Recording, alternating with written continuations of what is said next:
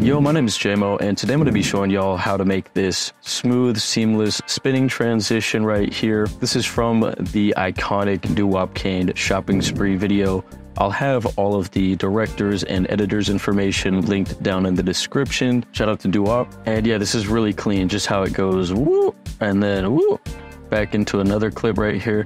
I really like how they added the black bars in here. That really just makes this effect much more unique than just a regular boring spinning transition. And up on the screen is my recreated version. I tried to make it as close as I possibly could. If you guys want to save time and money while editing, check out the complete chaos bundle at jamovfx.com for over 100 great effects, including collages, drawing animations, and paper effects. But enough talking, let's just get right into this. Now boys, as always, instead of rendering out in full quality, edit this in quarter quality and then render out in full quality. So starting off, you can see he kind of like zoomed out of Duwap's face at the beginning here, so I'm just gonna set keyframes and scale this in and then adjust the anchor point to kind of zoom out from his forehead. And then I'll just set this to like right here, click reset, easy ease those keyframes by highlighting them and pressing F9. And then you'll go up into your graph editor and then you will do something like this, just pull everything to the left. If you guys don't see your graph editor, just go down here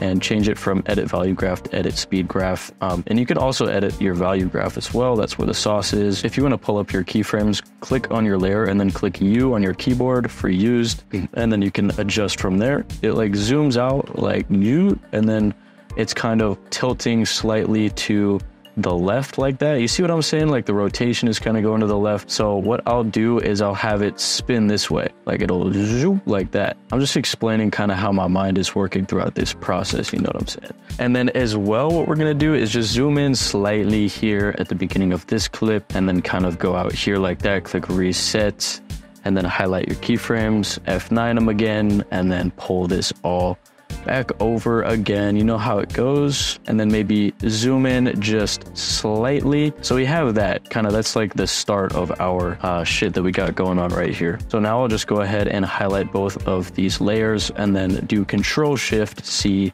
to get the pre-compose box here. Make sure these two are selected and slap that little OK button. Don't worry, it enjoys it.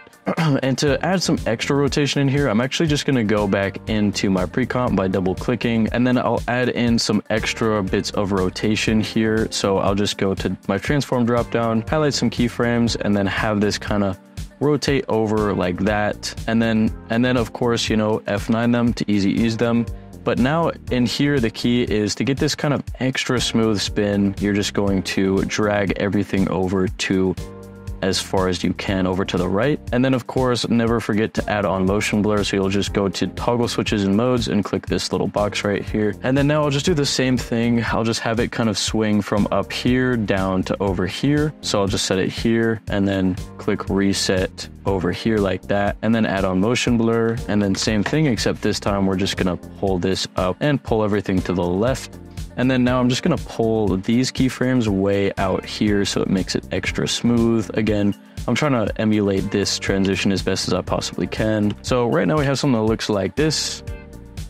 And then don't forget to add on good old motion tile. And then you're just gonna increase the output width and height to something like 300. And then click that little mirror edges button. And then you're gonna just copy this effect, Control-C over to this layer, Control-V. And then if it's not spinning as much as you want it to, you know, you want that hose spinning, so you can just increase this like that. So now the key is gonna be adding on those black bars. So what you'll go ahead and do is right click down here, go to new, click solid, and then just make this black and then click OK. And then you'll add on the effect called CC Jaws. And then you'll go down here to your shapes and you'll just change this to waves.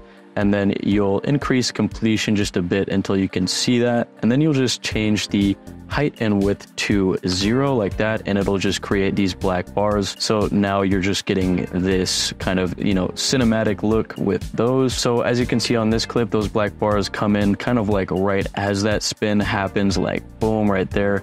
So what I'll go ahead and do is kind of right here, right before the next clip comes in, I'll set my keyframe for completion at 100%. And then over here, I will bring it in to about I don't know, something that looks good. Maybe something like right there, I think is good. Maybe just like a little bit less. And then I'll copy that keyframe with Control C and then just Control V, paste it right over there. And then I'll also just duplicate this middle clip right here like that. And then what you want to do is just easy ease all of these, highlight them and press F9 and then crack open your graph editor.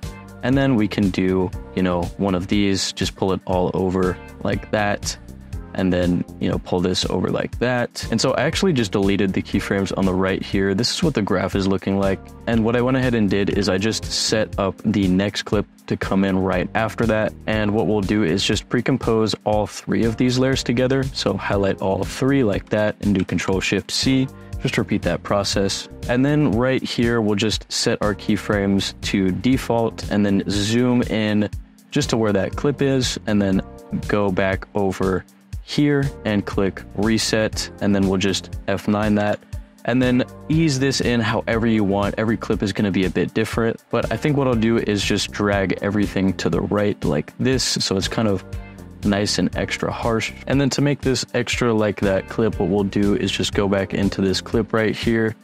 And then I will create a new adjustment layer and then I'll just add on some sapphire shake. Now on a separate adjustment layer, I'll just add on some Gaussian blur and then increase that blurriness until it's blurry enough.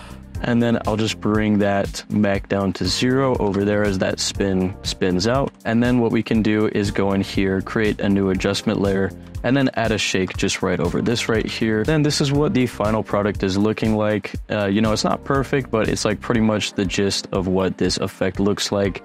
You know, extra smooth, extra nice.